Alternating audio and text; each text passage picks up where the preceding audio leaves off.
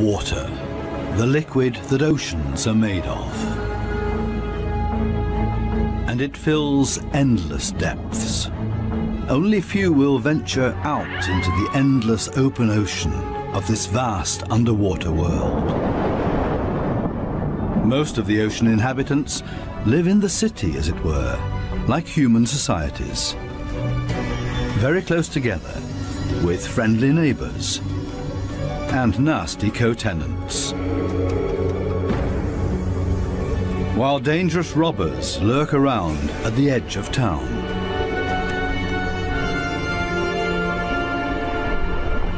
To assert yourself here, you have to be equipped with all kinds of tricks and clever strategies, or lie and cheat.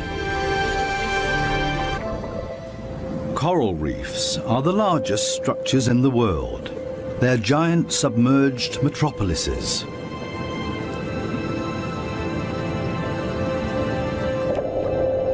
Millions of different inhabitants live in these cities. A universe with coral palaces and soaring towers.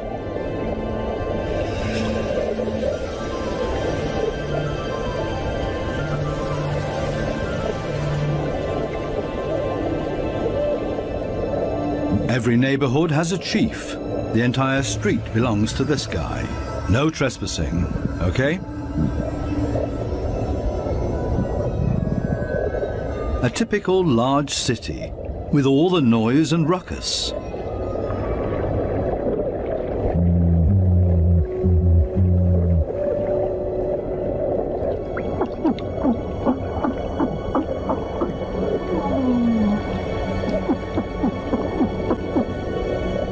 Even this little porcupine fish bleats around. It creates this sound with its swim bladder. Two small harlequin shrimps are nibbling on this blue sea star.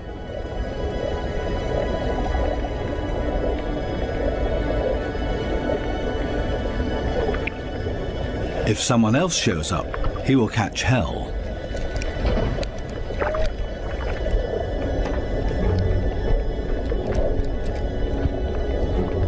Another harlequin shrimp busy pulling a bite out of a sea star.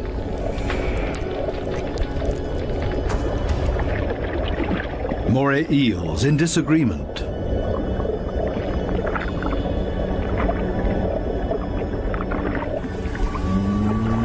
A scorpion fish shuffles across the ocean floor.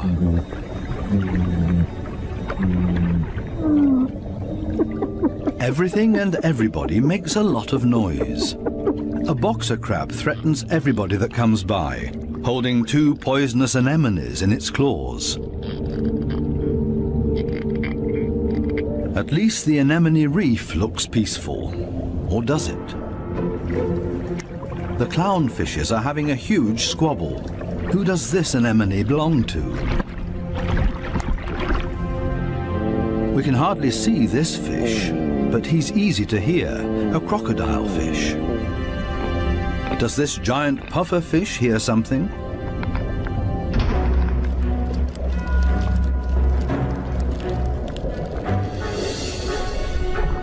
It's a ray that's getting away. A dispute amongst the members of the cichlid family.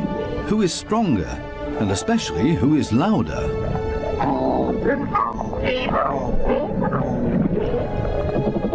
Two Walkman fish are noisily trying to woo a female.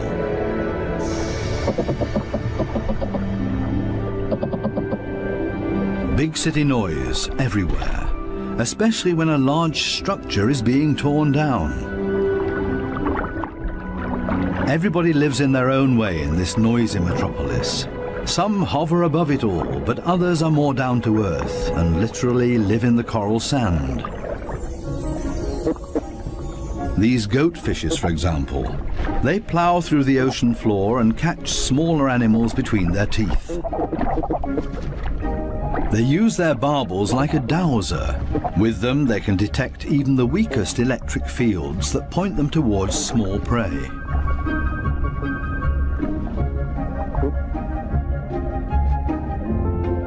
These gobies also dredge through the sand and feed on what they find in there. There's another way of finding prey in the sand. This blue-spotted stingray uses its wings like shovels, and there's always a chance of stealing something. While one works, others just stand by and feed on what's left over, maybe a piece of crab or a mussel. You have to be very familiar with this area to find the best morsels.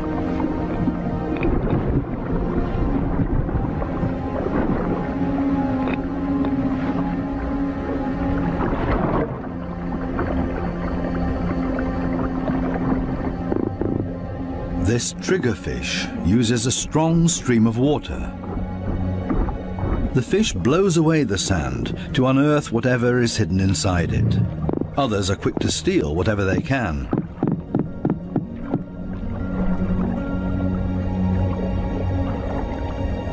The triggerfish is a commanding fish, and most reef inhabitants are easily intimidated by him, except for these strange visitors that don't seem to show fear.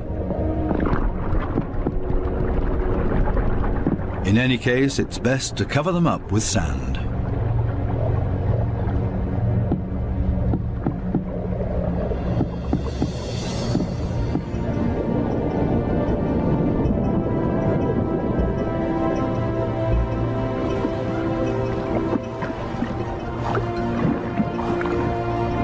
It's not easy for a small fish in a big city. There's always somebody with bad intentions, and you have to be extra careful not to get swallowed, like these moon wrasses, for example. So it's always safer for the smallest among the reef inhabitants to show up in schools. It's difficult to keep an eye out for only one little fish, and as a result the predator often grabs blindly at nothing and comes up empty. To show up in a big mob is always safest. Others are easily distracted at the sight of so much prey all at once. This easygoing giant pufferfish would never have a chance here anyway. Being part of a school of fish is always the best protection from predators. The slow ones are being ignored. No danger here.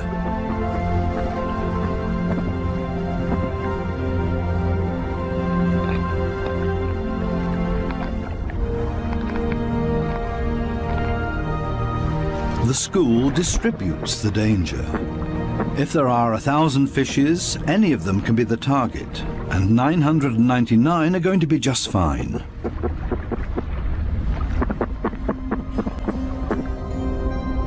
But what about loners, or those that live as a couple?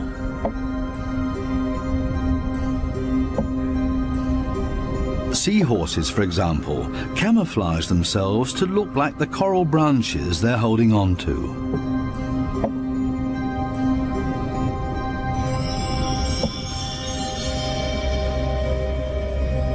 Even more difficult to see, where is the animal here?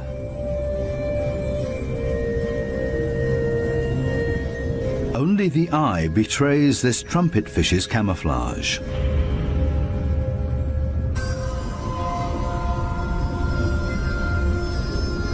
They do everything to not look like themselves, ornate ghost pipefishes.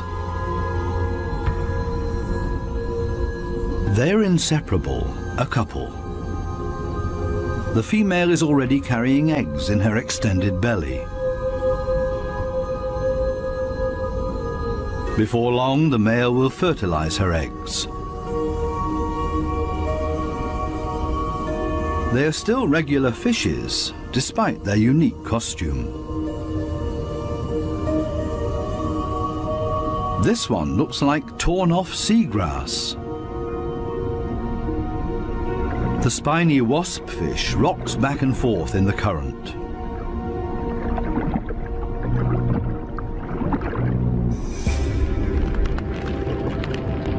Not a monster, but ingenious camouflage. a spider crab that's decorated its head with a sponge. This will deter any predator.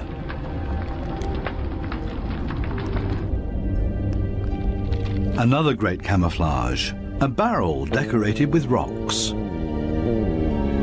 Only the movement of the gills betrays this stonefish.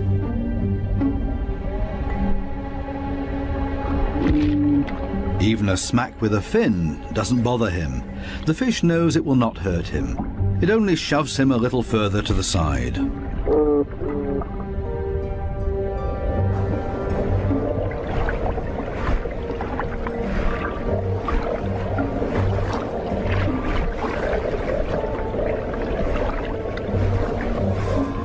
Similarly tough are its cousins, the scorpion fishes. They lie there as if dead, especially when others around them freak out. And even when moray eels fight with lionfishes for food.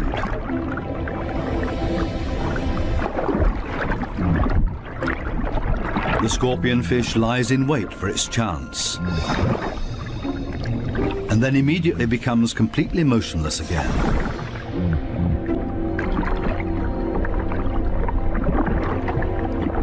The only difference is that it raises its dorsal fins with the poisonous barbs inside, is completely still but now also armed. This large anglerfish virtually blends into the background tangle of algae and leaves. Right now, the anglerfish is on high alert. It ejects a large cloud in order to throw off predators. It's not the time to feed or catch anything. Its angling rod is lying flat on the fish's back. The white tip at the end of the rod is used to lure prey. The anglerfish feels threatened by something. Finally, it gives up its camouflage and moves further over, using its fins to float. As soon as the fish retracts the fins, it sinks to the ocean floor. Anglerfishes come in all kinds of shapes and sizes. Their trick is ingenious, using the angling rod as a lure. And every curious little fish becomes dinner. Many animals, including ocean inhabitants, communicate with a mixture of sounds and behavior. Everybody has to look out for their own survival in this metropolis of ocean inhabitants. But it seems maybe not quite everybody does it by themselves. The partner goby has come to an agreement with two pistol shrimps. The goby keeps an eye on things while the shrimps keep maintaining their hole. Larger rocks at the entrance are ideal for securing it.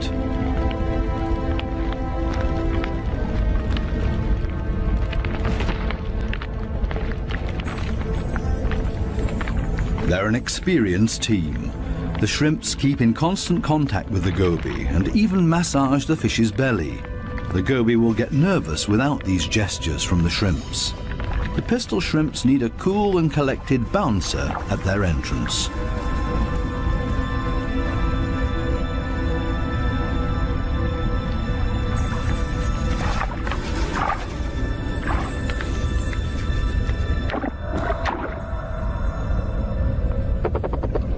Teamwork. This is where the anemones settle with their poisonous tentacles.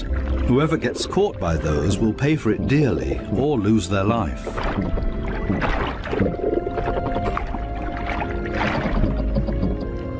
No wonder that there is virtually no one who likes to settle here.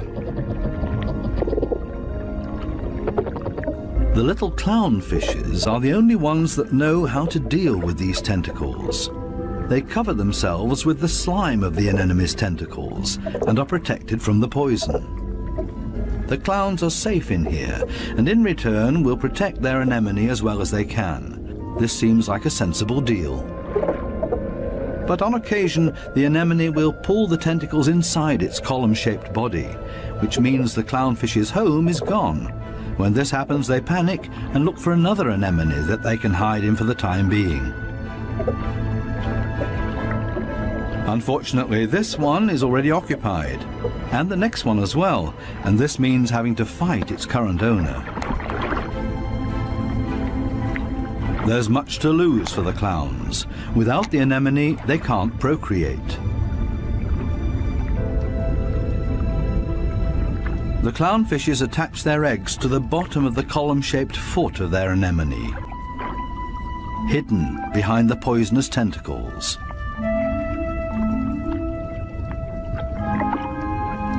Both male and female tend to the eggs. They fan fresh water on them. The eyes of the babies are already clearly visible. The clowns are very protective of their eggs.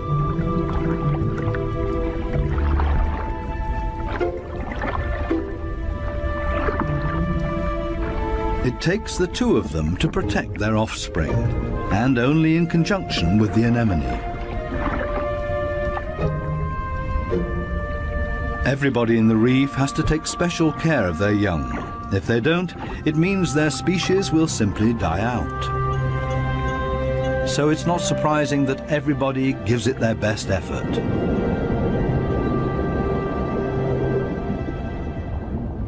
This triggerfish has hidden its offspring in a small hollow in the sandy ocean floor, and this means having to constantly protect this open egg site. On occasion, they blow and fan the eggs, but mostly they keep an eye out for predators. This means grave danger. One of the sea urchins is wandering straight towards the nest. The eggs have to be protected at all cost, but how? The triggerfish seems to consider the alternatives.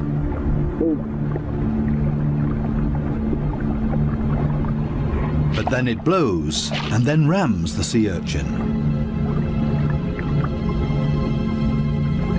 Again and again until it breaks, the sea urchin's guts spill out into the open. A few more hits for good measure. The danger has been averted. Everything else is easy.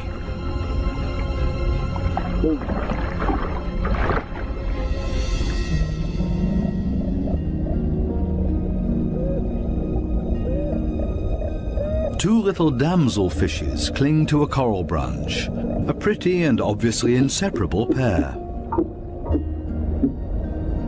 They appear to have something important to do. And there it is. The female has been laying eggs and glued them to a coral branch. Over and over again, both of them sweep past the eggs to keep them clean. Two very busy parents in the middle of town.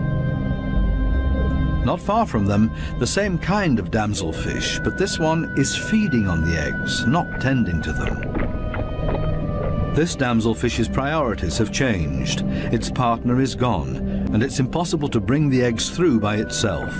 So it feeds on its own eggs to at least recycle the nutrients.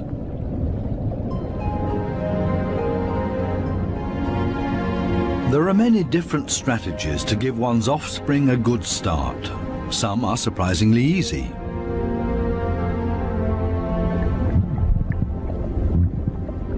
The mass mating of the black sea breams. The males are so generous with their sperm that often a cloud of it will engulf the entire wedding party.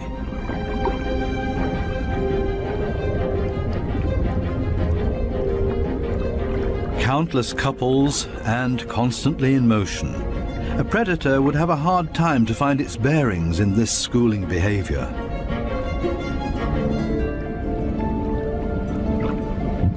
The fish's instincts cause them to mass mate in order to ensure the survival of their species.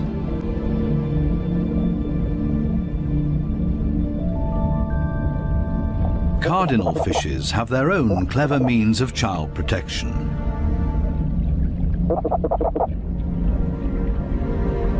It's not time yet. The couple are still flirting and courting with each other, going around and around.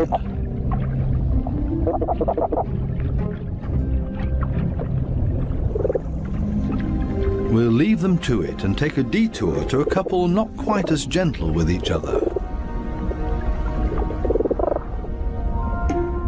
monkfishes live in groups, and their nests are very close to one another.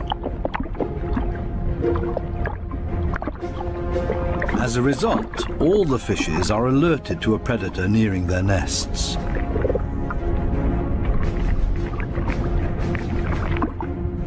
Hermit crabs love to feast on the eggs of the monkfishes, so the protective parents are all getting nervous.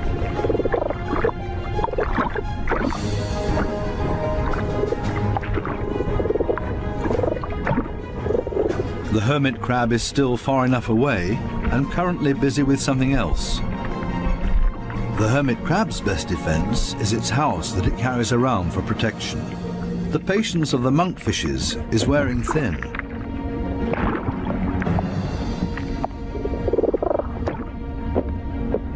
Now everyone attacks in order to bowl the crab away from their nests.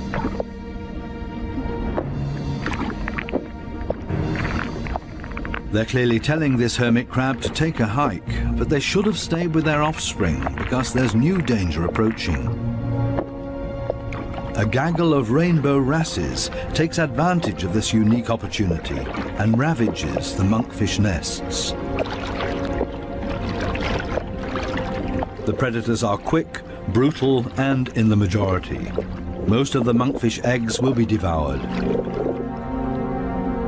An attack of this kind would never happen to the cardinal fishes because they are mouth brooders and don't have to watch over a nest that's out in the open. The males carry the eggs in their mouths, up to 20,000 of them.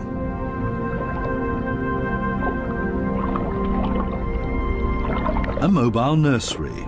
They're safe here in their father's mouth, unless, of course, he gets eaten.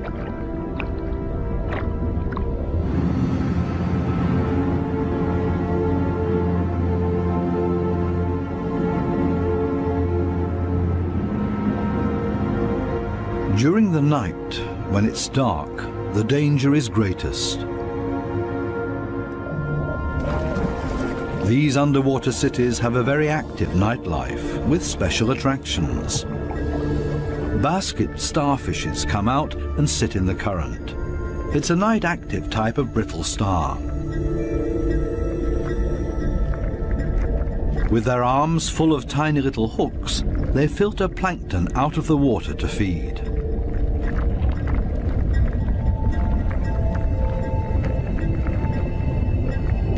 A very elegant feather star. It's on the move to find a better spot to filter plankton.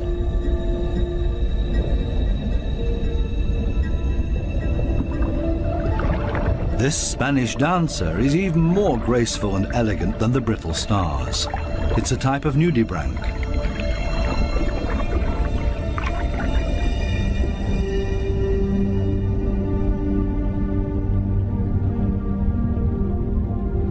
The giant pufferfish is relaxed and spends the night dozing off on the sandy bottom. Others prefer the safety of their quiet bedroom, a surgeonfish. Everybody settles in for the night as comfortably as possible. The parrotfish tucks itself away in its mucus cocoon for protection against predators. Everybody's sleeping arrangements are different. The poor triggerfish has to stand guard by its nest all night long. There's no time to rest.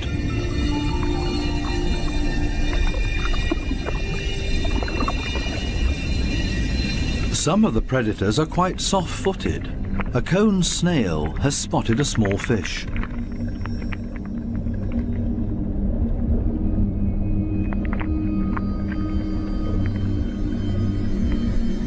The snail is fast, and the prey disappears in the blink of an eye.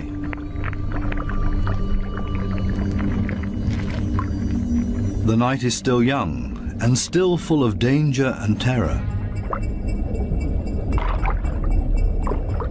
These lionfishes pose danger to the cardinal fishes.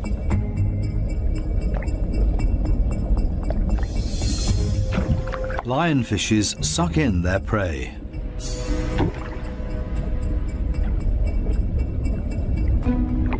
Even if they choke on it.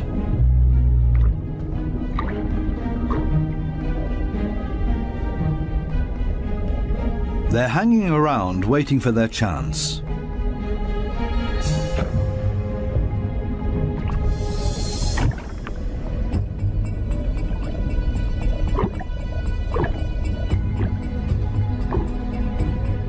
This poor cardinal is sideways in the lionfish's mouth, eggs and all.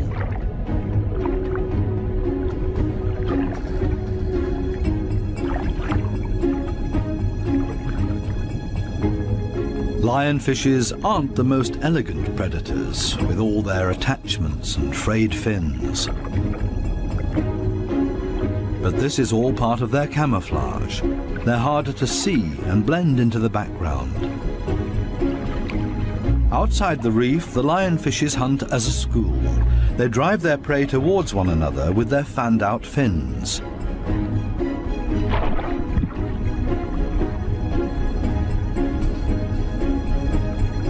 They prefer to attack from above, cornering their prey.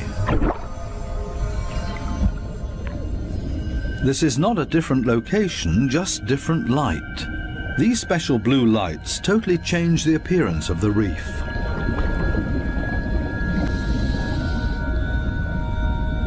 Now we can see that the coral polyps are bright red, and they clearly stand out from their environment.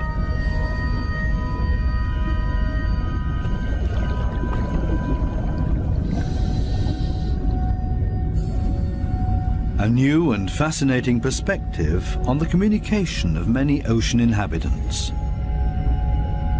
And suddenly an eruption of sorts.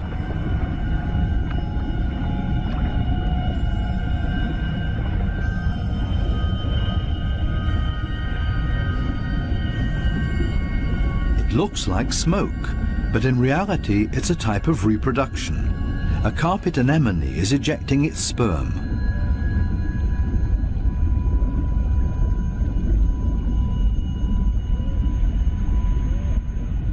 In the blue light, it looks like a dramatic eruption.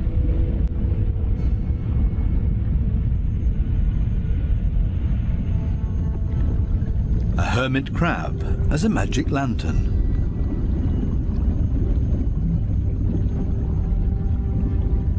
The blue light brings out these colors.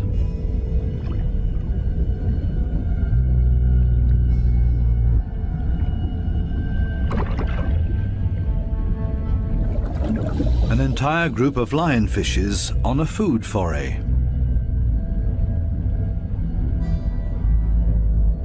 The animals don't seem to know any fear. It seems that they're well aware of the poison they carry in their back spines. They even use the light of our dive torches to their advantage. There's no nightly rest to be had here.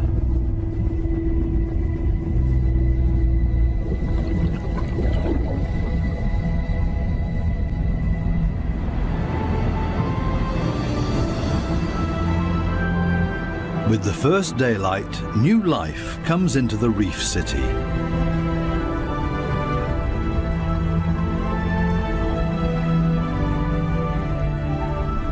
They all seem to start going again, ponderously with armored fins.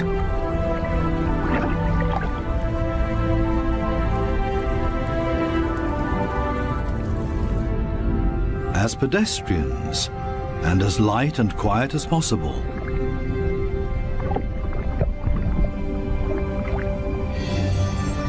Mother and daughter, elegant and synchronous. Some have to hustle along on 10 legs. This spider crab runs straight into a brittle star gathering. A giant smash-up in the early morning. Wildly flopping around, everybody tries to get away.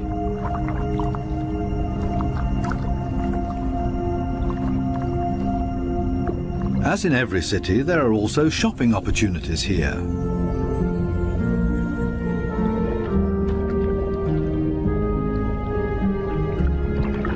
This moray eel knows her shops well. She rushes to her favorite store every morning. The same with this blue-spotted ray. But they haven't opened yet. It leans on one fin as if to say, it's waiting.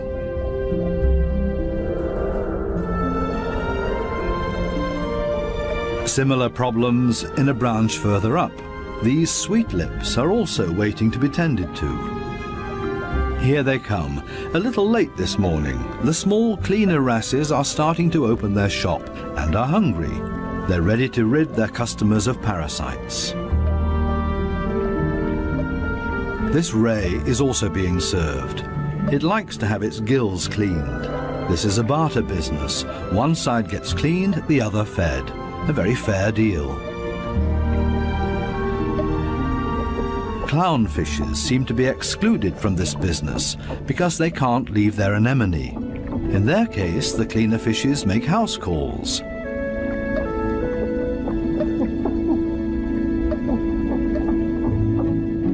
This snake eel is also otherwise engaged, and the cleaner shrimps are also making house calls for him.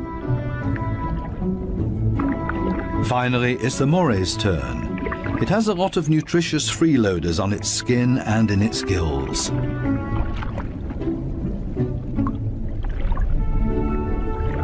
All of a sudden, the cleaners leave.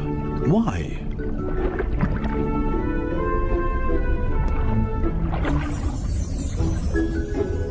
This Titan triggerfish is no better off. The treatment has stopped before he was finished.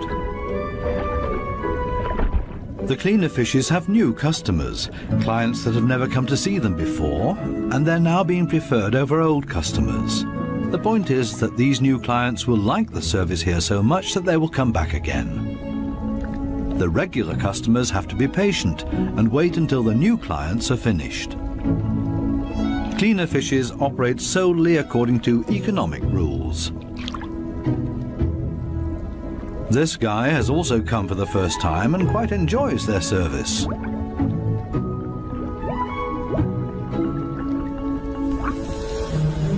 Sometimes it's too much of a good thing, though. This small black-spotted puffer just wants to look around and is not asking for a cleaning at this time. It swims away quickly and clearly annoyed. It's time to go back to the regular customers before they get impatient and leave for good.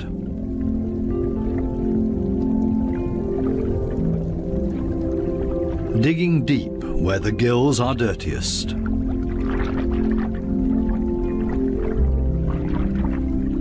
One last time through the mouth, and it's as good as new, and the teeth squeaky clean. Now this male moray can start looking for a suitable female. She is clearly not interested in male visitors. This next dugout also does not look encouraging.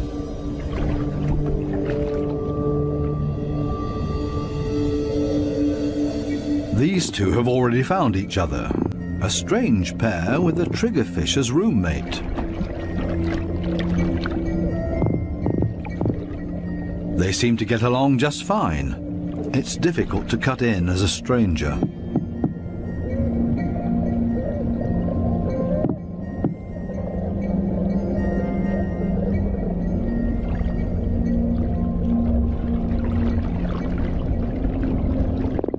It would also be well advised to stay away from this giant triggerfish.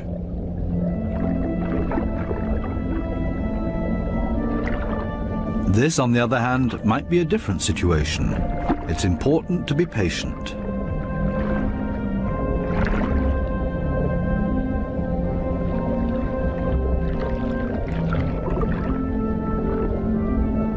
This female moray does not seem to be too reluctant. She's showing her teeth, which is not a sign of aggression, quite the opposite. She finally agrees to a date.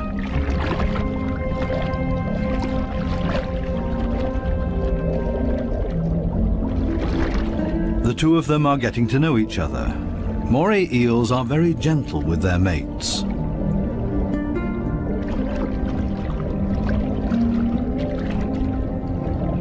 And they're good for another surprise, as partners of a phenomenal hunting party.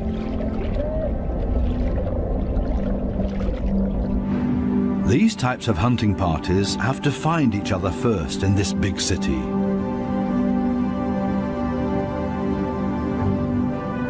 The right place for the moray and her partner.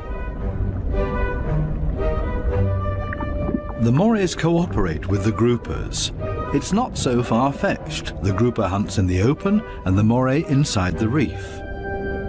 The moray is able to get in between cracks and crevices that the grouper can't get to. Together, they're a strong team. A grouper that's trying to convince this moray to hunt with him. The grouper signals this to the moray by rocking back and forth and shaking for all it's worth. All for nothing. This moray doesn't understand and stays in its cave.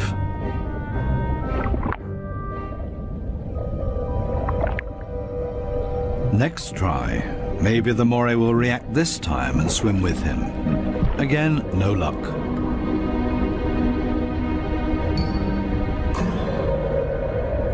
Finally, this moray seems to understand the grouper and is hungry.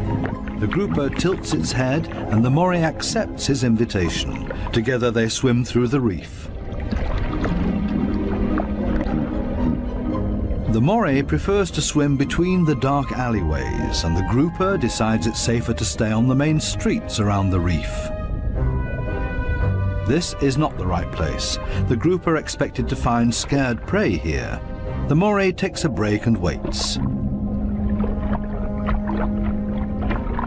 It's not going to happen this way. Again, another invitation to go. They continue through the reef to another coral head. Also nothing for them here either.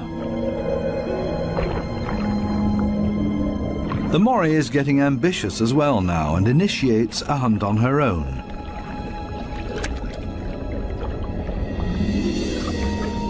She might be better at finding hunting spots. They're successful in this next coral head, and then everything happens very quickly. The fishes are panicked, and both hunters are able to profit from that.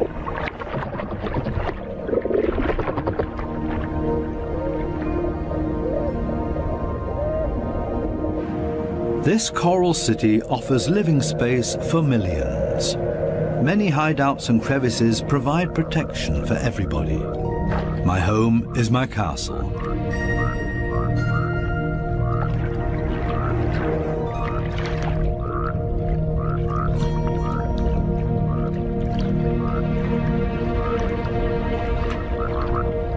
While some escape between sharp corals, others curl up in a ball.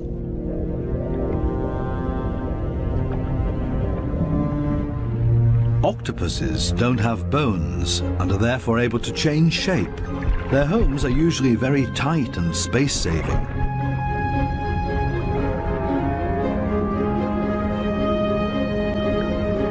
They like to live a bit further apart from their neighbors because they're not necessarily always friends with one another.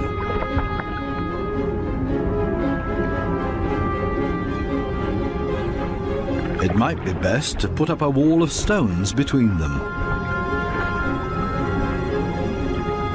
The ocean offers many hideouts, which is synonymous with survival for many ocean inhabitants.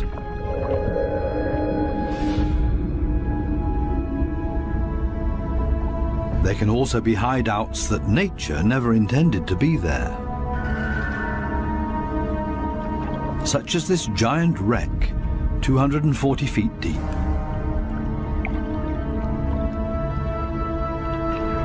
A research submarine on its way into the deep comes across a sunken freighter. It's an artificial world with countless nooks and crevices to offer protection and a home for many ocean inhabitants.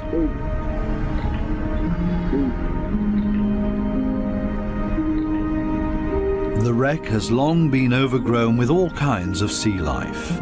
The side of the hull has become a living wall made of corals and sponges.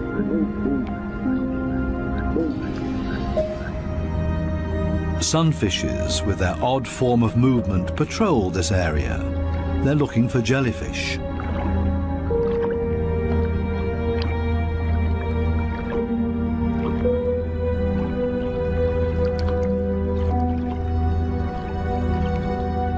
steerage, where the current is strongest, filter feeders have found a new home, such as these sea fan corals. They feed on the tiny plankton particles. A unit that has grown together made of technical, man-made and organic structures. Even the steel anchor has grown a second skin, made of living beings. It offers these delicate creatures a solid structure to grow on. They have all made a comfortable home in this sunken world. Not even the lights of the stub disturb any of the wreck inhabitants. New life has been created out of the tragedy of this sunken ship, the ingenious, life-renewing cycle of nature. The morays are sharing a home. They seem to be exceptionally friendly towards one another, even with this conger eel as their neighbour.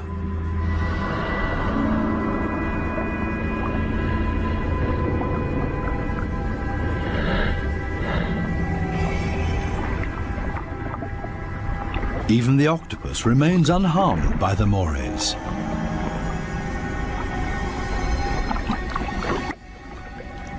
A unique environment made of steel that offers many different opportunities for ocean inhabitants to use it.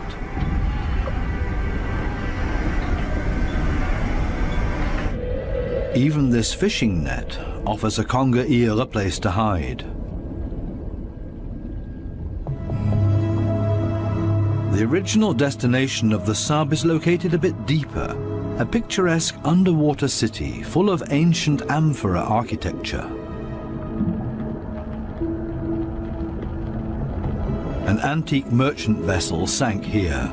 Only the clay containers, once filled with Greek wine, are still visible. Now they offer homes and protection to many ocean inhabitants. Similar to the reef, hiding places are essential for staying alive down here.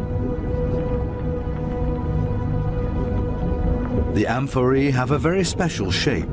They taper towards the bottom, so they could be stored sitting upright in a layer of sand in the hull of the ship. The amphorae and their precious contents were safe during transport. Spiny lobsters welcome these types of caves. Conger eels also feel safe in this mess of amphorae and shards of clay, as if it was made for them and their slender, long bodies.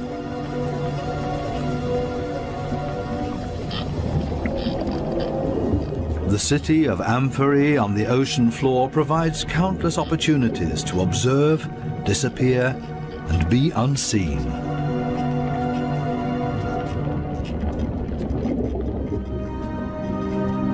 Maybe that's why this city seems to be very calm and orderly, even when the conger eel swims above everybody's abode. Nobody panics because they only have to withdraw slowly into their homes and are safe. The same goes for this forkbeard.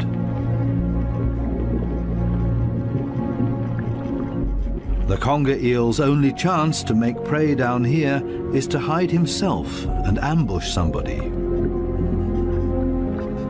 The sunfishes also don't have much luck feeding here, for the same reasons as the conger eel. On the other side of the globe, the Spencer Gulf in southern Australia. Every year, hundreds of giant cuttlefishes meet up to mate. The rocky seabed offers great holes and caves to hide the eggs.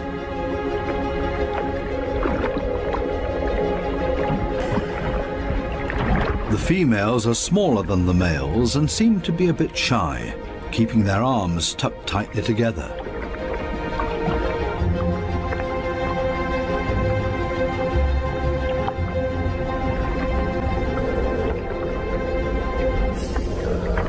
The males, on the other hand, present every bit of themselves openly to impress the females, but also other males that are potential rivals. When the going gets tough, it's always a good idea to hide behind the safety of a cloud of ink.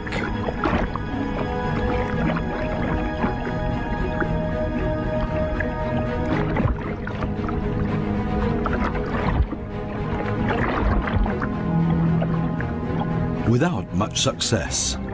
Escape in reverse.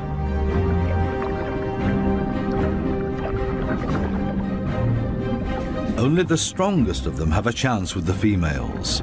He's a winner and courts his female by changing his color to interesting stripes. She has agreed to mate with him, and they hug tightly. He deposits his sperm package into her mantle opening. Immediately afterwards, she withdraws into one of the caves on the ocean floor in order to avoid courtship from other males, a clear signal. The male is protecting his female from other rivals.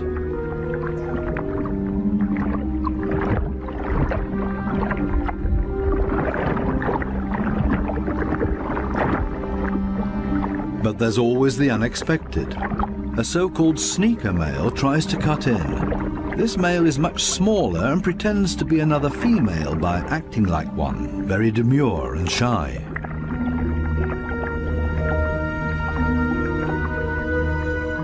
All seems to be fine in the den.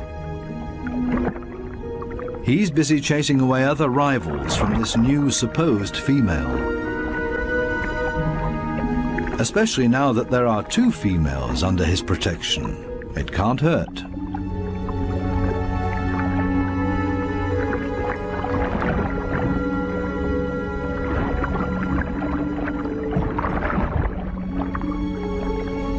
The two supposed females on the bottom below him are getting closer to each other, the sneaker male and the female. They mate in secret, under the protection of the strong male. As soon as the sneaker male is found out, it gets dangerous for him, but he has achieved what he came for and mated with this female. The beatings are nothing compared to the glory of his success. Intelligent strategies and tricks are essential for survival underwater and part of everyday life. A final dive into the magical world of sharks. This spot on a sandbank close to the Bahama Islands has great attraction for these lemon sharks. They come here by the hundreds, and nobody exactly knows why.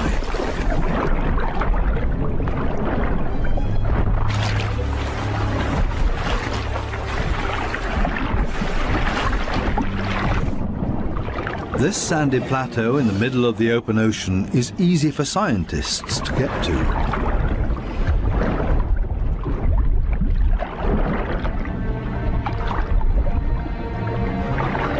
This experiment will show how sharks react to their own reflection.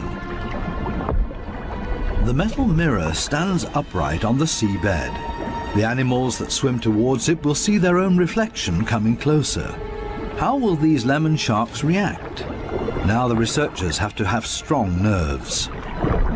Things stay surprisingly calm. The foreign object is almost ignored, as if it had been there forever. The sharks either swim past it or underneath it.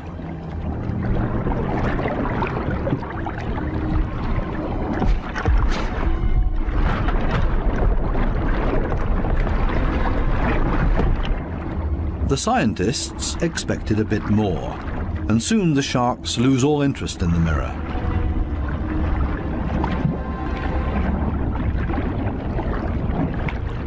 Some sharks even calmly drop to the seabed to rest.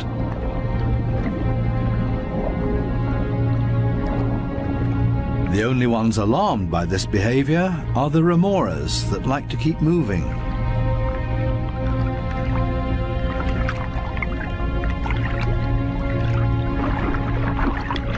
They let go of their shark and see if they can't hitch a ride with a more active individual. Shark hopping. This one isn't a good choice either, so they continue to yet another one.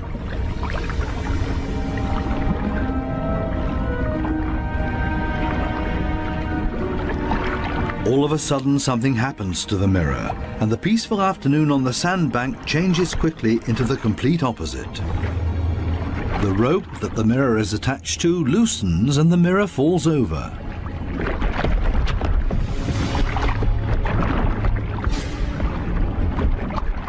Suddenly, and seemingly out of nowhere, several sharks rush to the mirror and show great interest in it.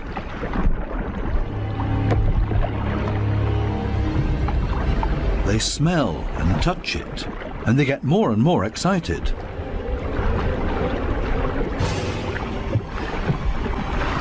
What happened all of a sudden? None of the scientists have any idea how to explain this change in behavior.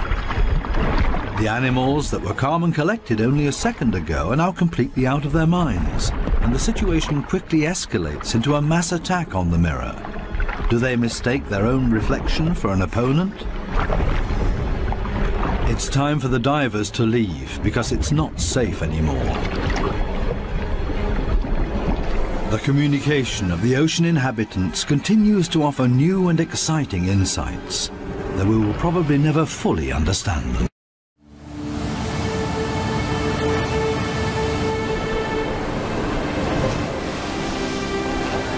Where the Indian Ocean collides with the southern cliffs of Africa, Cape fur seals bring defenseless young into the world. A challenging world, where a pup's journey to adulthood is under constant threat.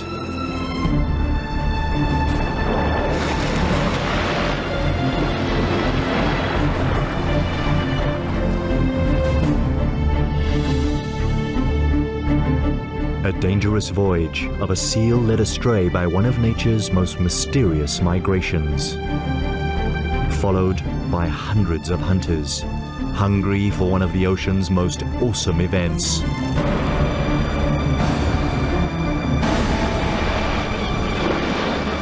The Feast of Predators.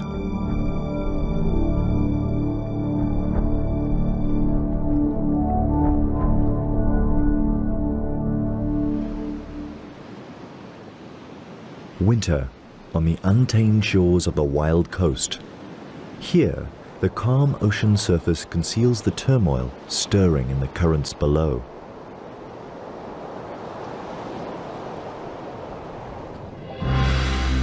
Millions upon millions of tiny fish swimming for their lives. A formidable migration called the Sardine Run. A 10-year-old bull seal plunders the shoals. But he's not alone. He is a rogue in the midst of an army of predators. This is their annual feast.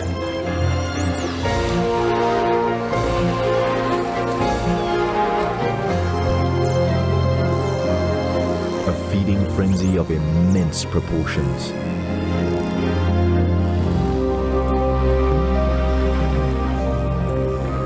The attack is relentless, and now the sharks join in.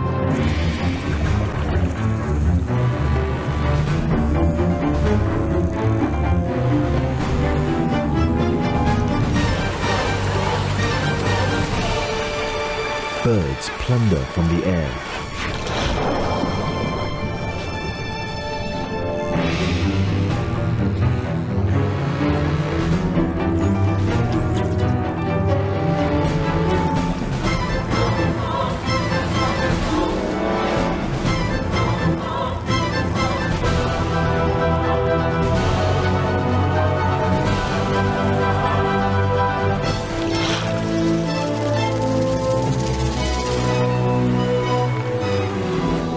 Eventually, the feast comes to an end. For the bull seal, this was a royal banquet.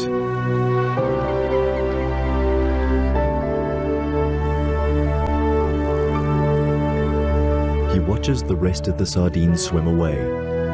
It's now the end of winter, and the shoals disappear into the ocean depths. Their destination? One of the most puzzling, unsolved mysteries of nature. With nothing left to hunt, the predators leave the wild coast. The bull is 1,000 kilometers from home, and so are the gannets. they begin their return trip to their summer breeding colonies in the Cape. Not many seals ever embark on such a long journey. His return home will be a 3-month-long test of endurance. The predators follow Africa's southern shoreline from the subtropical wild coast all the way to the continent's most southern extremity, the Cape. Here, the coast is cooled by the currents and warmed by the African sun, an ideal habitat for birds and mammals that breed on land and feed on the bounty of the sea. The bull's home colony occupies a rocky island off the southern tip of Africa.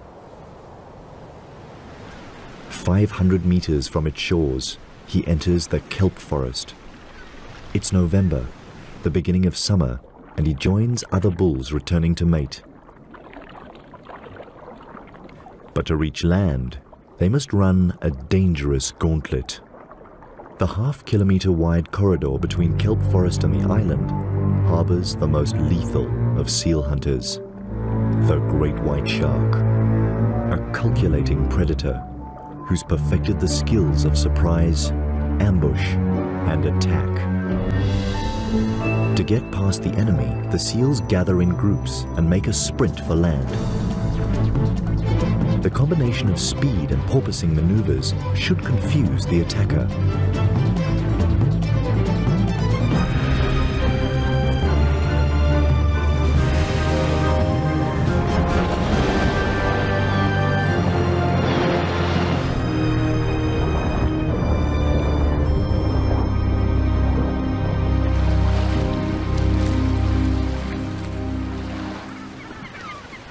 Every run of the gauntlet could be a seal's last swim.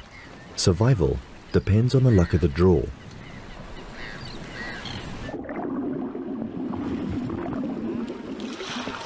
This time, the big bull escapes the jaws of death and reaches the shallows.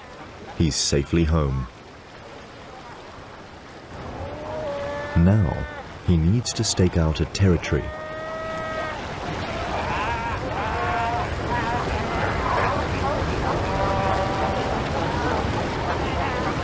He has the advantage of being the largest bull around, and in a seal colony, size certainly matters. No one dares get in his way. Confidently, he returns to the same territory he held the year before.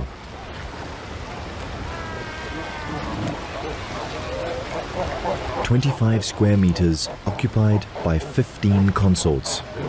It's a tight and uncomfortable squeeze, and the bull needs to enforce the peace.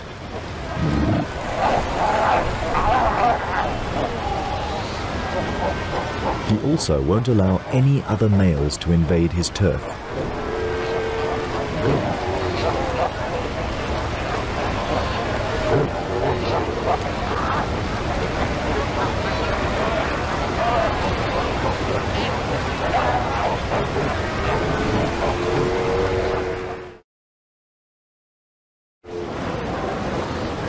Within a week, territories are defined and the pregnant females prepare to give birth.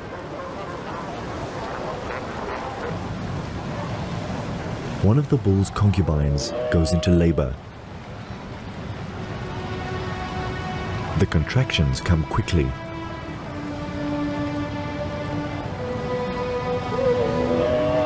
She's in pain, and the father of her pup takes no notice.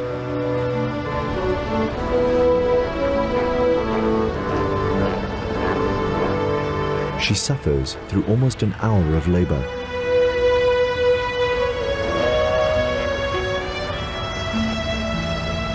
The bull has no interest in her yet. His only concerns are the females in estrus.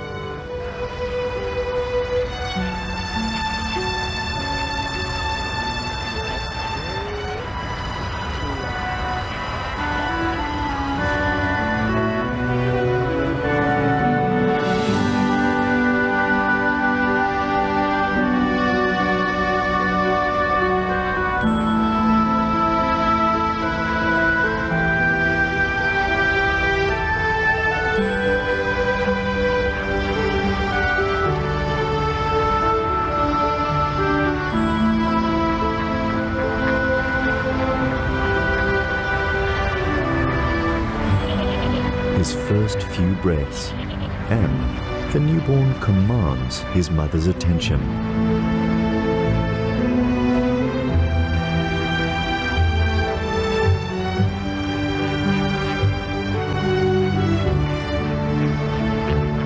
"7 kilograms and larger than most newborns. The perfect recipe for a seal that might attempt a journey such as the sardine run. But for the moment, his world centers on his mother. Their individual call, smell, and touch develop the imprinting that will bond them for the next 9 months. While Mom rests, he finds his source of milk and figures out how it all works.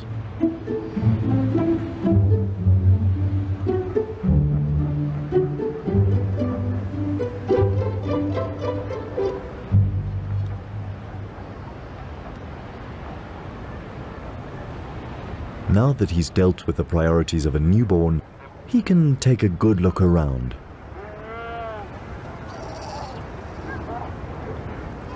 He's not the only newborn on the island. Within a month, all the pregnant females of the colony give birth to ensure that they will all mate again before the bulls leave. The scavengers keep the island clean.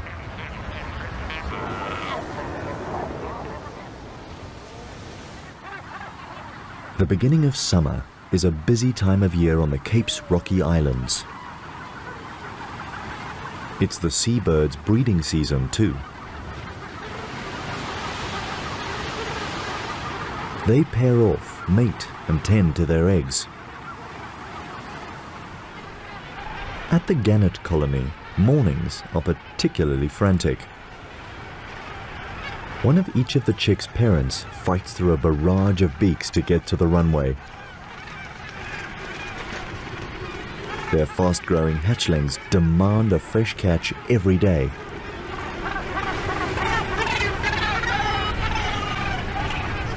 Gull parents have it easier. They pick up whatever the tide washes onto the beach, although they're not too keen on sharing.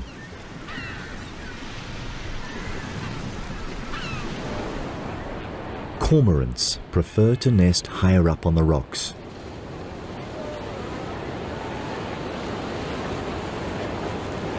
The catch of the day is liquidized and regurgitated on demand. It's a young bird's treat. While the birds feed daily throughout their breeding season, the bulls and mothers go without food through theirs. Oblivious to his mother's fasting, the young pup is quite a handful. He has an adventurous nature.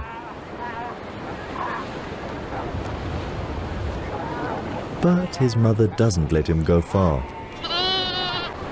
He protests.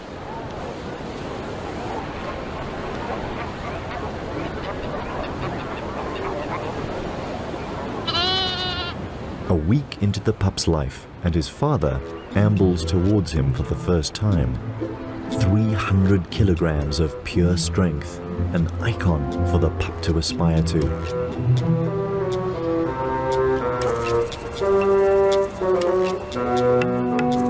But the bull doesn't even cast the pup a glance.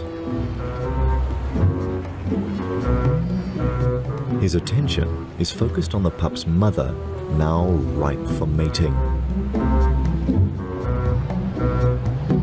Driven by instinct, she follows the bull and leaves her pup on his own.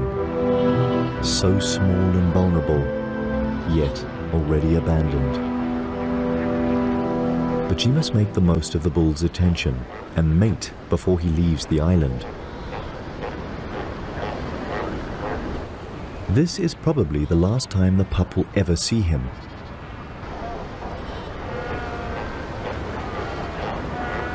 The life of a newborn seal is no easy ride. By the end of December, the bull has fulfilled his only paternal duty, impregnating the females with his strong genes. For the next year, he will roam the ocean south of Africa, and perhaps he will follow the sardine run once more.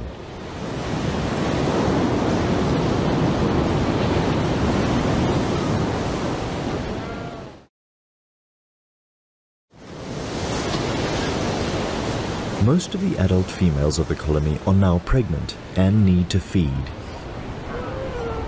After 2 weeks of fasting, their fat reserves are depleted, and the pup's only source of nourishment, his mother's milk, is running low. Following her is not an option, and if she doesn't return within the next 5 days, he will die of starvation. Abandoned first by his father and now by his mother, life is not looking good for the pup.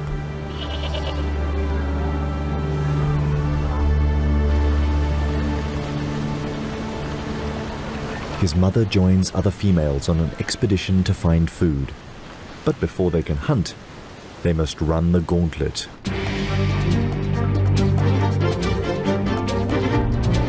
Once again, the cunning stealth of the great white shark is measured against the lightning reflexes of the seals.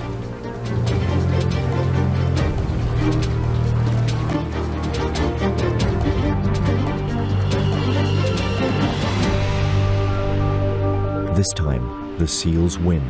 They spot the shark before it can make a move. Now the mother and her allies can look for food. They swim towards the mainland.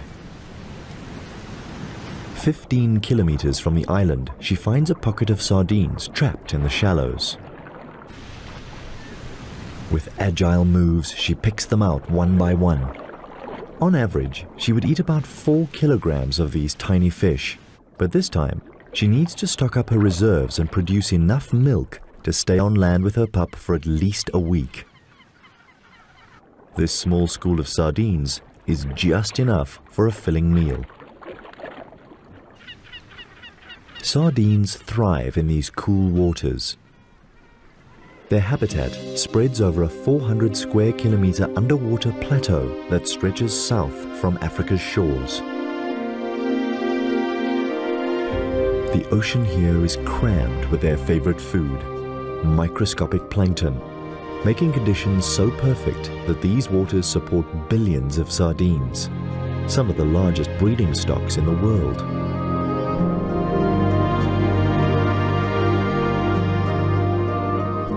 And the secret to their success?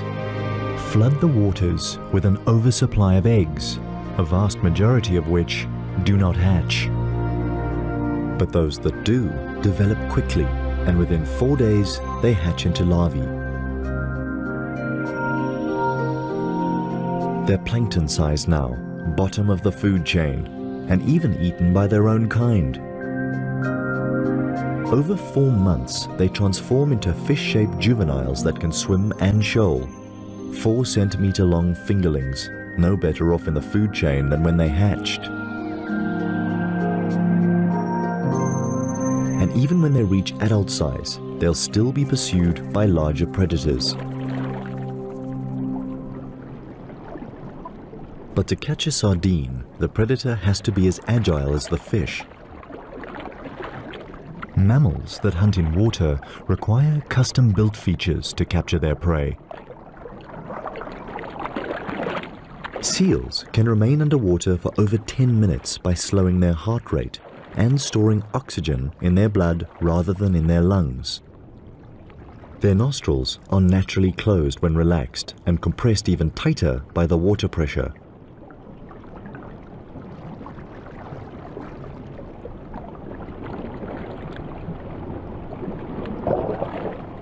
While catching food, no water is swallowed either, because throat muscles close the gullet.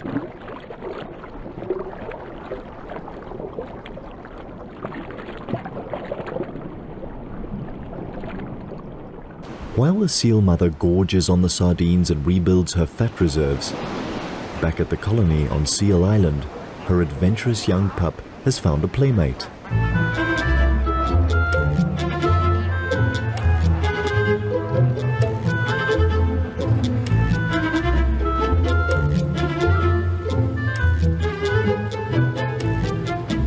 The two make a mischievous pair, innocent of the fact that the gull has a lethal beak that could inflict a serious injury. The bird is quickly forgotten, and the two playmates romp and fight, already training for adulthood. By midday, most adults laze in the sun, or sky point, a comfortable pose for a seal. And if adults do it,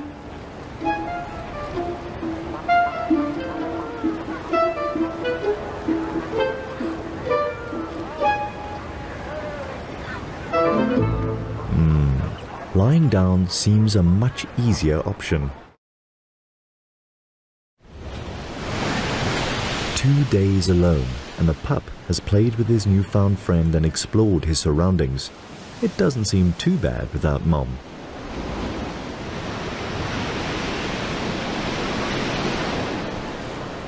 By the third day, he starts to get hungry and explores the shore in search of something to eat.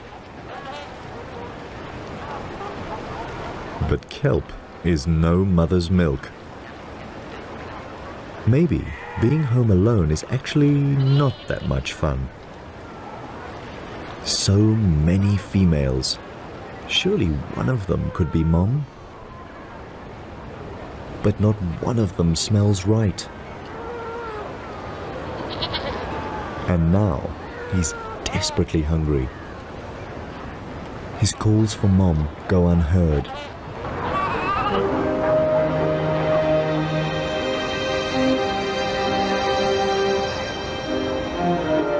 Then he finds a source of milk from a female suckling her pup, and he tries to sneak in for a drink. But he's caught out.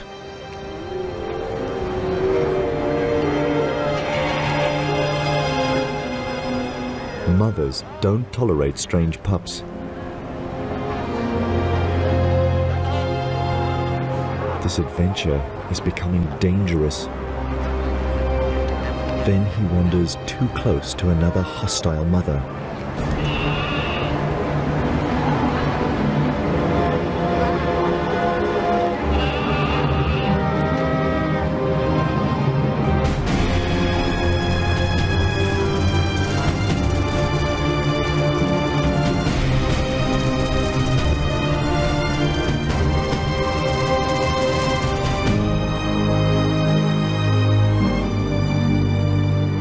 Could have been killed. Will he survive till his mother's return? More importantly, will his mother return?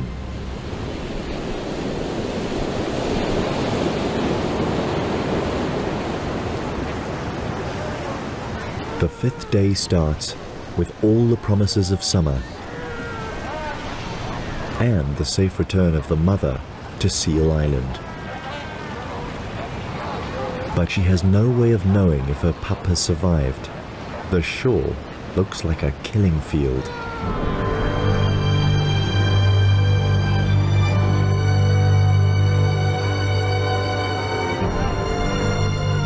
She calls and waits for a reply.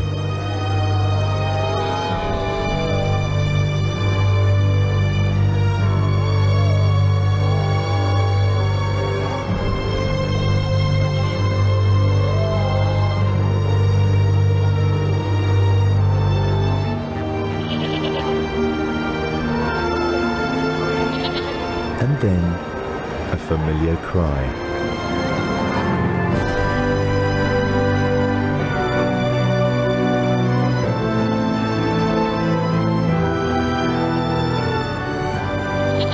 Mom is home, and her young pup passed his first survival challenge. Now, he doesn't let her out of his sight.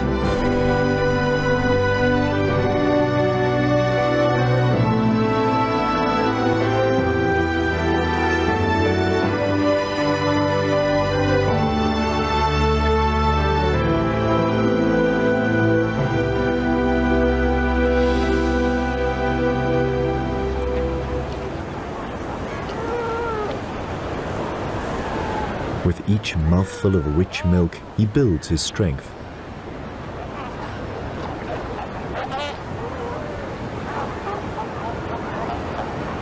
But a healthy body is not enough to survive to adulthood. He will need to become shrewd and agile to keep out of trouble and find his own food, all talents that he still has to develop.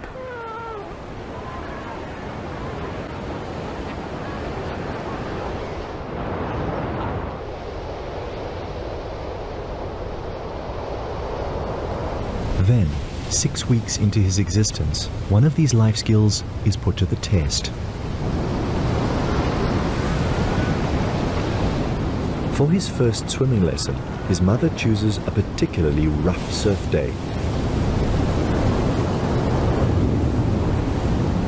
He can barely keep his head above water, but Mom helps keep him afloat.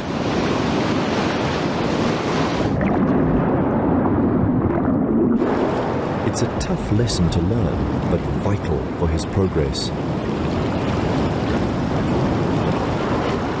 Eventually, he begins to get the hang of it. A last wave to help him ashore, and the lesson is over. From here on, he needs to perfect these skills, and then perhaps take on a bull's most grueling test, the 1,000-kilometer journey of the Sardine Run.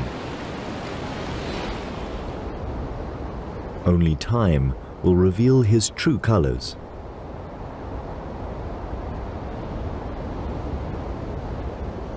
Seasons pass over the islands. Birds migrate for the winters and return here to roost in the summers. Each year the bulls return to the colony to mate, and the mothers break their bonds with old pups and develop new ones with their newborns. 3 years of changing Cape weather and dangerous seas have challenged the inhabitants of Seal Island. But through it all, the pup has grown into a strong and confident young seal. He dominates over his peers, showing all the signs of having inherited his father's supreme genes.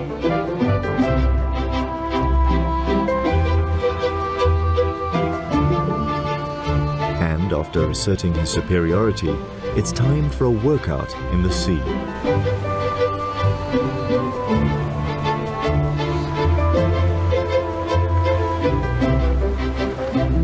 These games quicken his reflexes and improve his speed and agility.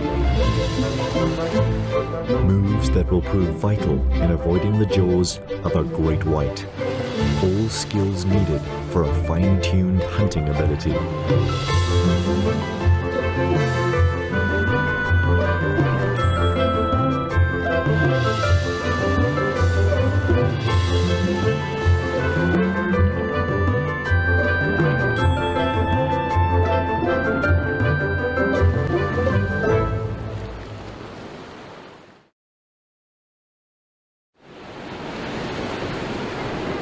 Today's exercises take him past the gannet colony. It's February, and the fledglings are learning to fly. But perfecting the laws of aviation is no easy feat. The floundering gannets attract the young seal's attention.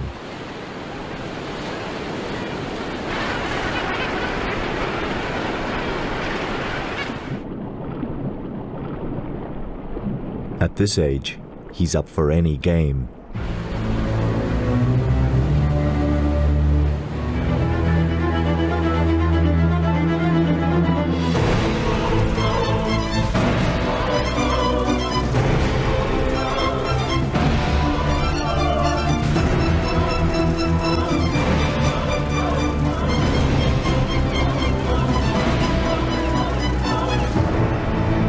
A harmless game turns into a calculated killing.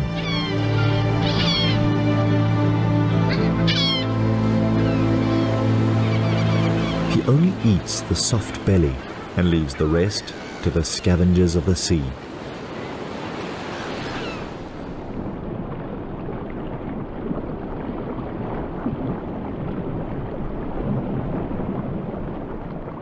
Such a cruel act, and the young seal proves to be a serious contender in the passage to adulthood.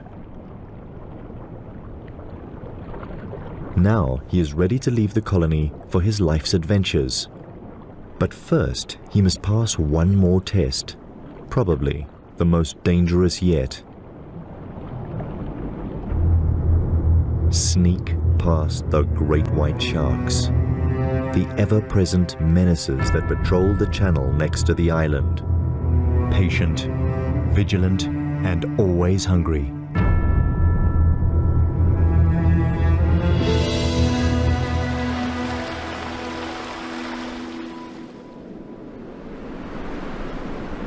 The autumn winds blow in from the cold south.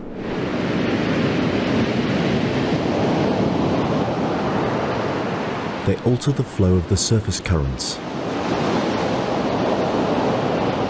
And suddenly, the sharks turn their attention away from the seal colony. Their acute smell picks up a new scent coming from the open ocean, an irresistible odor to a shark. Rotting mammal meat, the carcass of a southern right whale. 60 tons of floating meat and blubber, enough to feed all the great whites in the area.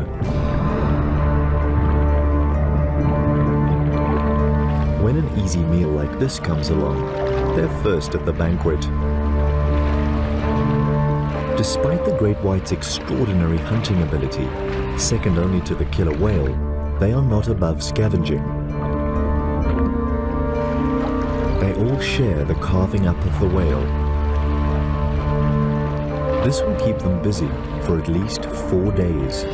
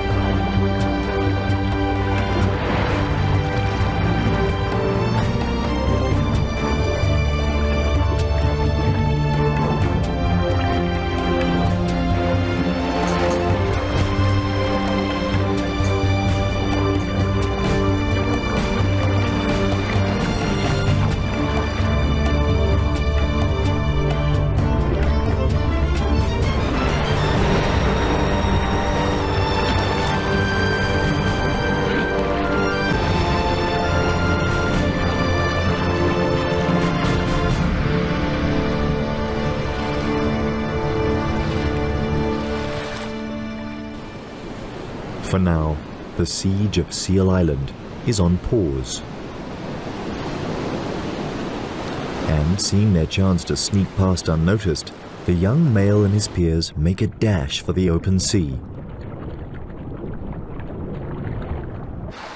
Their escape coincides with the onset of winter, which brings one of the biggest changes of the year to the Cape of Storms.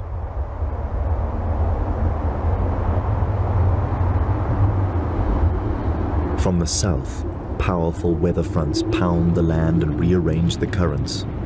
A stream of cold water carrying a fresh supply of nutrients is pushed to the surface and up South Africa's eastern coast.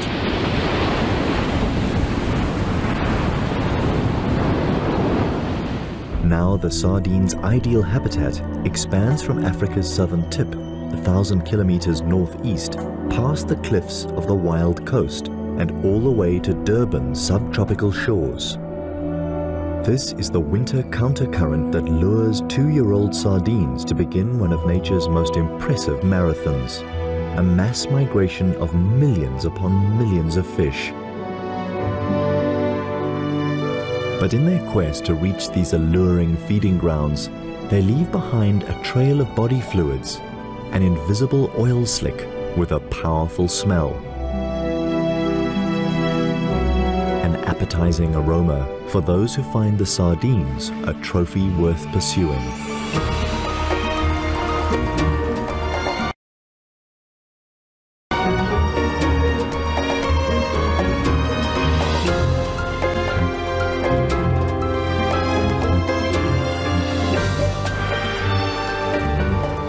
Common dolphins and copper sharks pick up the slimy trail and leave the Cape waters to chase the sardines on their epic journey.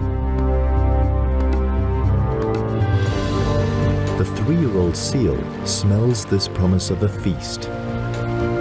But this journey into unknown waters might be beyond his means. And 500 kilometers from home, the seals attract the attention of a master killer, and it's not interested in the sardines.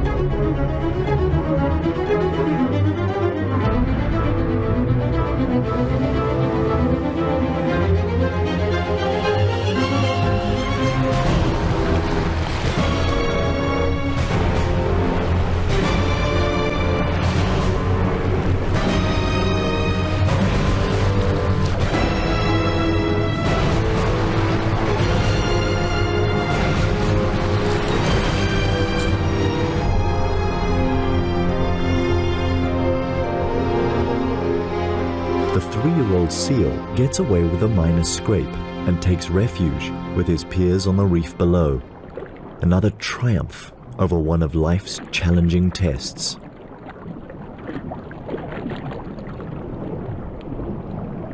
Now he keeps a low profile, but the longer he waits here, the greater the distance between him and the traveling sardines. Even gannets that left the Cape to follow the same silver shoals now overtake the seal. The cold current from the south guides the sardines further up South Africa's east coast.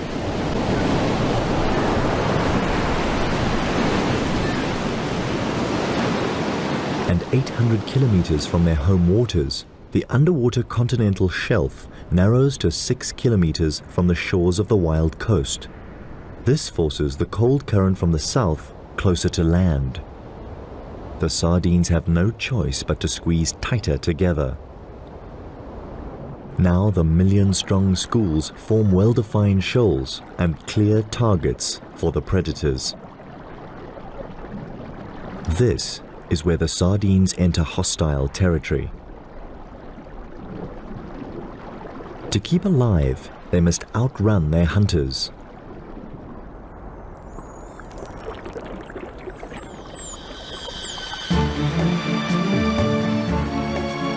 The common dolphins unite into a superpod. Thousands of them now move in formation, swimming as fast as 37 kilometers per hour. They scan the ocean with their powerful sonar. It's only a matter of time before they locate the sardines.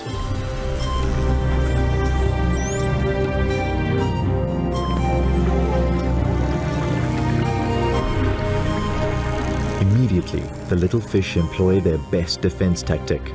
Form an enormous mass that constantly changes shape, size, and direction, designed to confuse and elude the attackers. But the dolphins are too smart for that. They separate a section of the huge shoal and round them up into a swirling mass called a bait ball. The dolphins let the rest of the mother load swim away.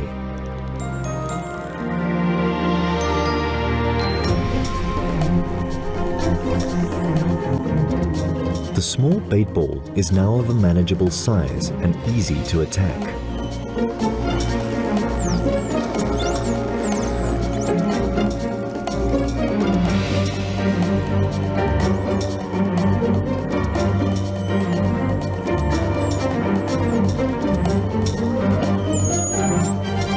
By the time the dolphins have prepared the banquet, the copper sharks arrive to share the feast.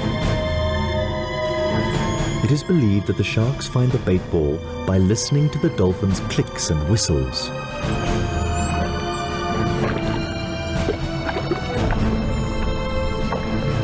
Disregarding their mammal counterparts, they plunge in immediately. Eventually, the relentless attackers drive the bait ball against the surface of the sea.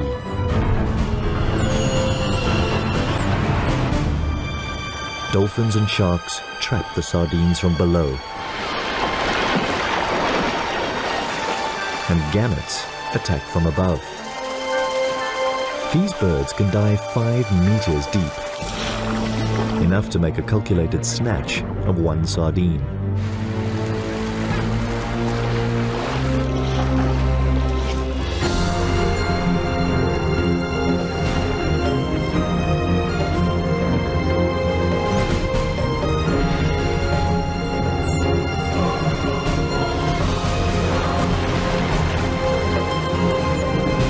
What started as an organized dolphin operation turns into a confused feeding frenzy.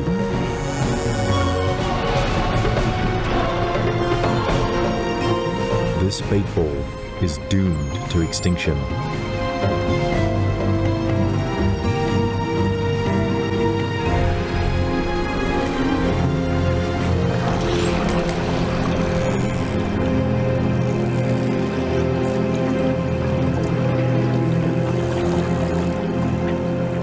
Eventually, all that is left is a gang of predators hungry for more.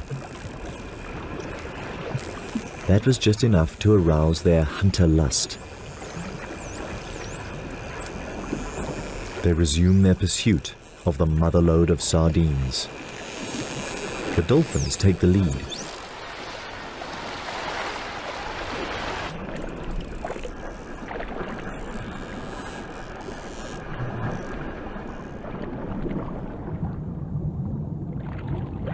A 100 kilometers behind them, the 3-year-old missed the entire baitball event while avoiding the great white's jaws. But he survived and is on the move again. If he swims fast enough, he'll catch up with the action.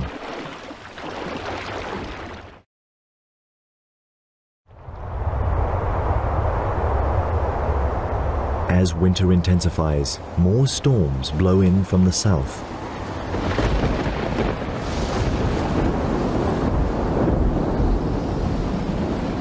An inconvenience for the seals. They're not fond of heavy seas. But the seal's nightmare is the sardine's blessing.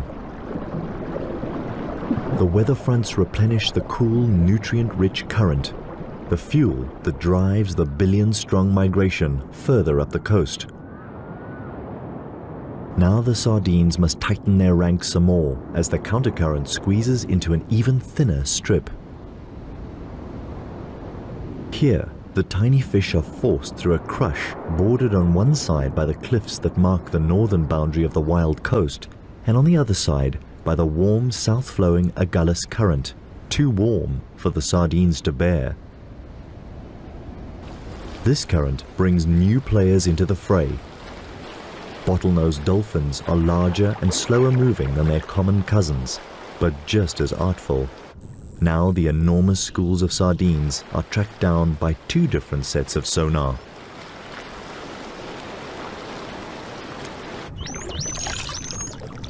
More heavies join the ranks of hunters, dusky sharks. The waters are getting crowded.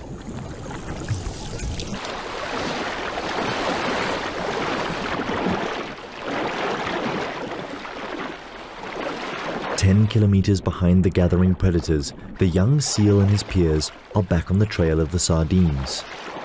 He's now almost 1,000 kilometers from home, but the excitement of the chase spurs him on. To pinpoint the action, he looks out for circling gannets. From the air, the bait ball organized by the dolphins is unmistakable.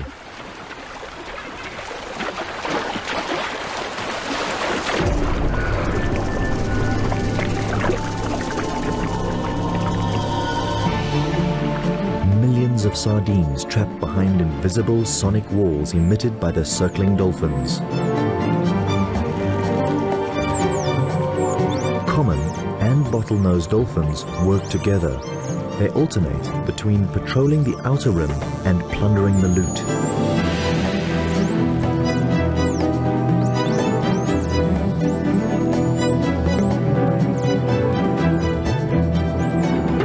And now the sharks come in to feed. The smaller copper sharks dart quickly in and out of the bait ball.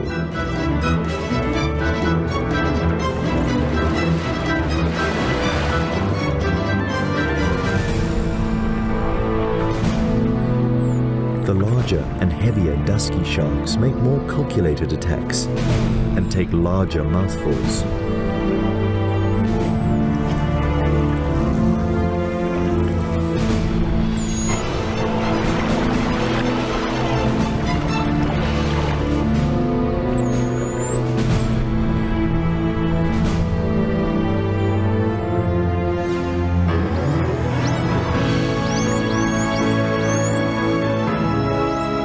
Finally, the 3-year-old seal, like his father, a pirate among the raiders.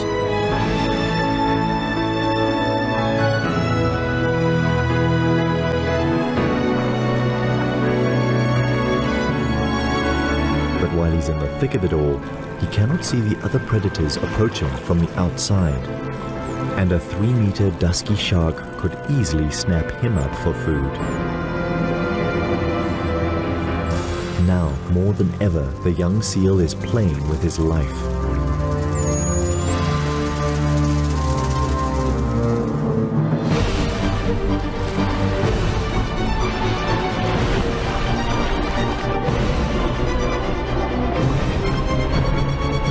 Inevitably, the manic feeding rage produces a casualty.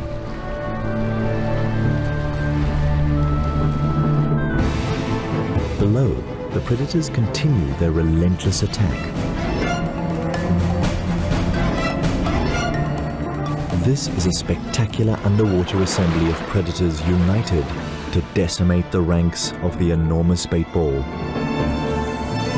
A brigade of 1,000 dolphins, the masterminds behind it all. A battalion of over 200 sharks that take advantage of the dolphins' clever work. Mobbed from the air by hundreds of gannets.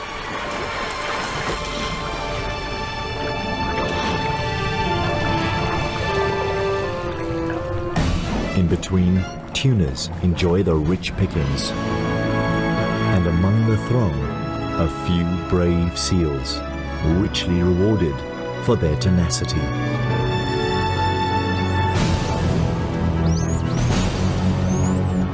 For the hunters, there is no better feast, a unique feast that only occurs once a year, here in the waters of the wild coast.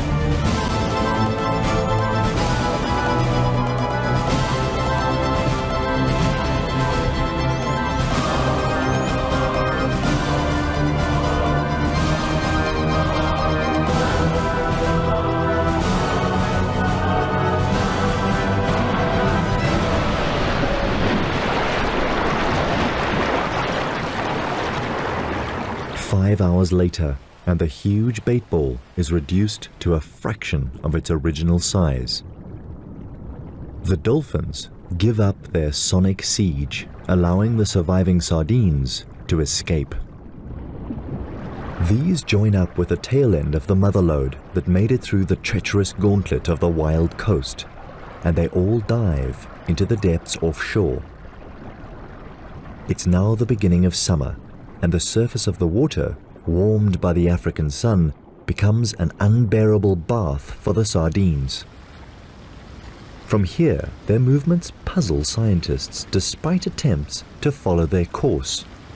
The sardines are so small and the ocean is so vast that they are incredibly difficult to follow. The general consensus is that these fish stay in the depths off Durban, and around November, they begin to migrate back towards the Cape. But this is all speculation, and their homebound voyage remains a mystery. And what of the 3-year-old seal? Has he too gone astray into the immensity of the ocean?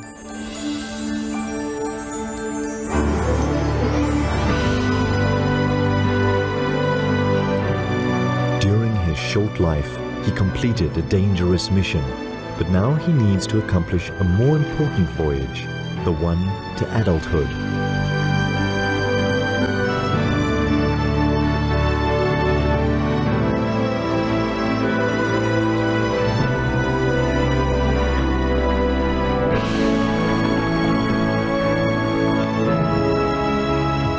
For the next 7 years, he will be a nomad, growing in size and strength, so that one day he can return to the colony as a full-sized bull. Only then will he be ready to start a lineage of his own.